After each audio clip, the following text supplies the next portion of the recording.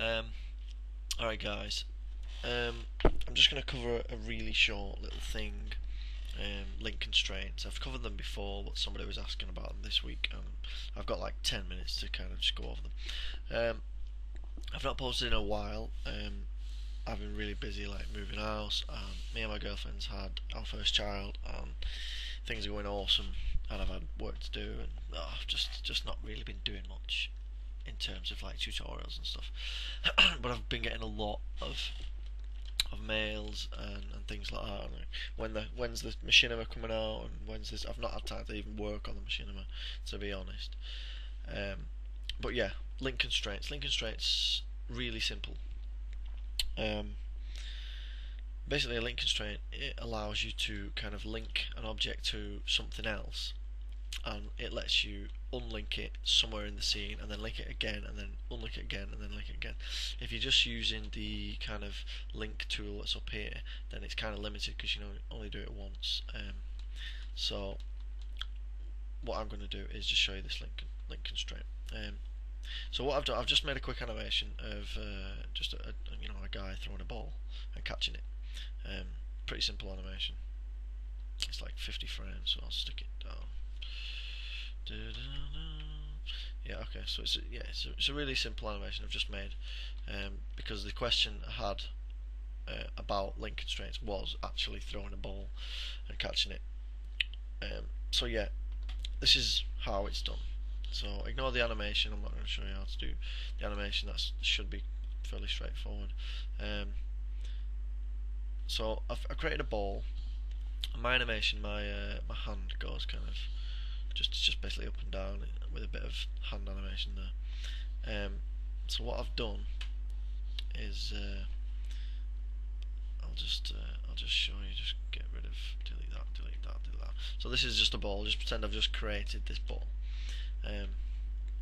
So what I'm going to do is I'll position the ball where I want it, which is kind of about here. Initially want it. See the animation is on the ball as well. Get rid of that. Okay, so I want the ball round about kind of about here. That'll do me. And then what I'm going to do is I'm going to go to animation at the top, go to constraints, and I'm going to add a link constraint. And when you get that, you get this little line. So you're going to point that to your wrist, to your palm.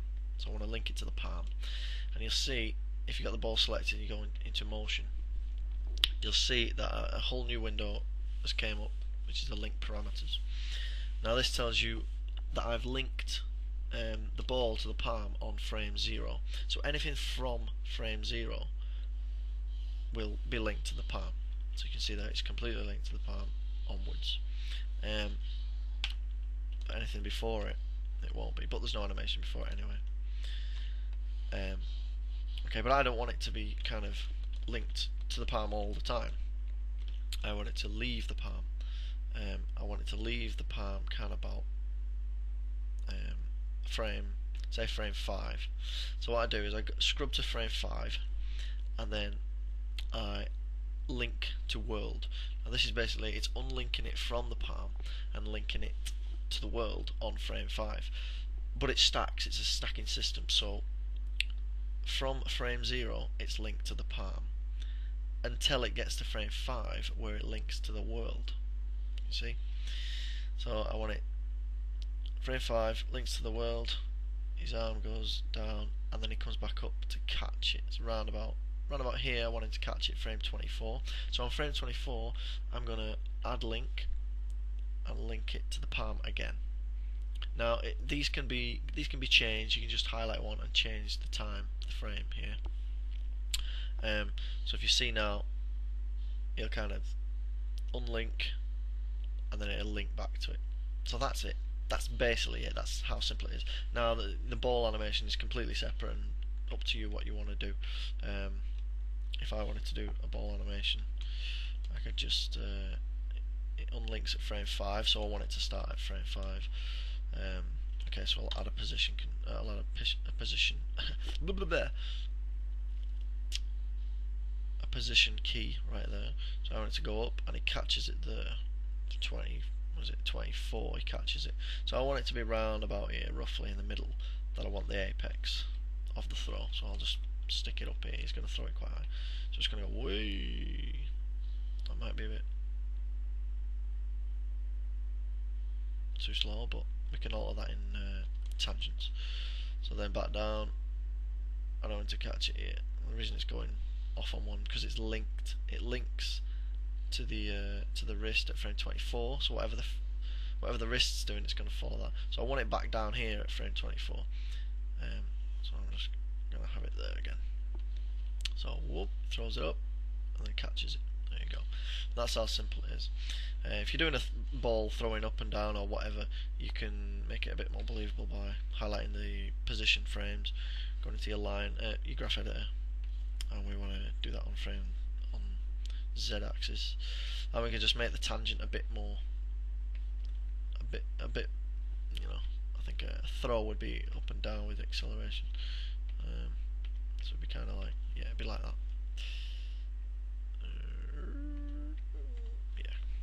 So now if we kind of play it, there we go. Still too much.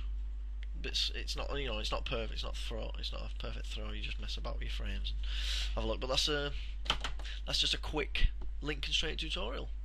So yeah, I hope that helps people. The masses of people who's been emailing me saying link constraints, how do they work? It's really that simple. So yeah,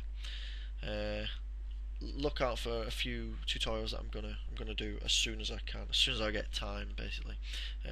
At the minute I'm running 2011. I'm just, if you've not had a chance, try to get hold of a student version of 2011 because it is amazing. It's like a different application. It's got so many things in it.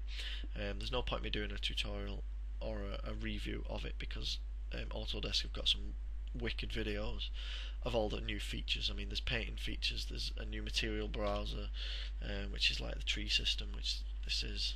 It's like a new material, create new material, just create, and it's kind of like this. It's pretty cool. And of course there's a new render engine as well called Quicksilver.